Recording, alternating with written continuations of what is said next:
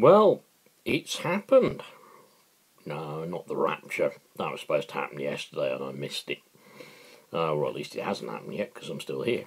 No, I'm not talking about the rapture, not at all. The Royal Sprog's arrived. The Royal Sproggy-Doo. Number 3, I believe. Well, look. Any baby born into this world is, in my opinion, a good thing. Yep. If the baby had been born in an NHS hospital, an ordinary peasant like you, me, and most of the people we know, surely I would have been happy. I would have been totally happy for someone to have a baby, and hopefully it all went well and they were delivered of a healthy infant and whatever. Male or female, I couldn't care less. Congratulations. So I want to start by saying congratulations to anybody who has had a baby in this country on the NHS or not on the NHS under any circumstances at all, yesterday and today, or at any other time. If you're new parents, I just want to say well done. I hope that you and your little one are doing well. There's quite a bit to get used to, but congratulations. Now, to the royals. Yeah? Okay, congratulations. You've just added to your family.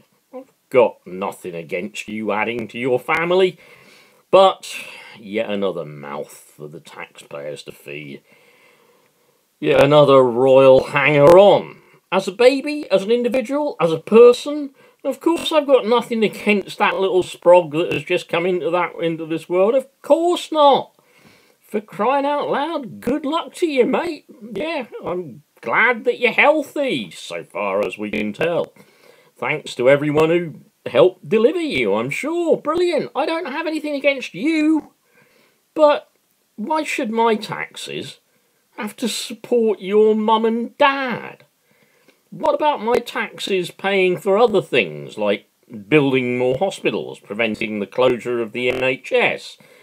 And also, on this first full day of the royal baby's life in this world, let's remember Alfie as well. Poor little Alfie. It seems that he's been taken off his life support, or his ventilator at the moment, and he is breathing, and it may be possible, I think since the Pope maybe has intervened, that he may be able to go to Italy for some special treatment.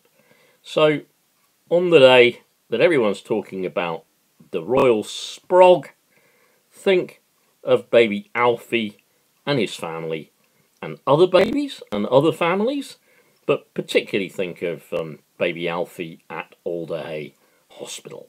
That's all I wanted to say. Bye.